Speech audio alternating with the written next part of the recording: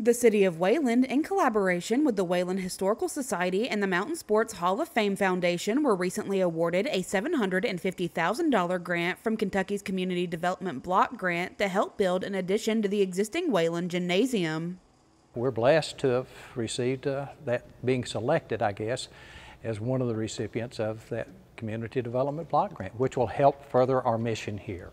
When working traffic in Floyd County, responding to crashes involving deaths or injuries is the toughest part of our job. When you're driving on Floyd County roads, there's so much out of your control. What you do have control over is wearing a seatbelt. Floyd County, always buckle up. The addition will add not only bathrooms and locker rooms, but also ADA accessibility throughout the building and an indoor walking track. The gym, which was built in the 1930s, not only houses many pieces of Wayland's history, but is also a part of Wayland's history, and with plans of the new addition, they hope to draw more people into the area to rent the space out. The gym built in 1937 in and of itself is a piece of our history.